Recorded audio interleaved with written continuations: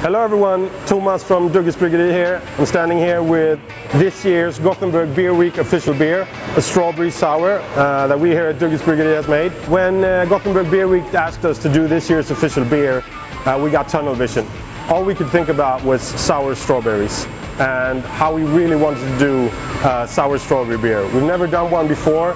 We've done sours with a lot of other fruits, but never one with strawberries. Seems like such a straightforward idea, so we had to try it. We put so much fruit in this beer. There's 1,000 kilograms of strawberries for every 6,000 liters of beer. And for those of you who don't know liters per gram, that's a lot and a lot of fruit. World premiere in March and will be available in the rest of the world through export in April or May. Enjoy.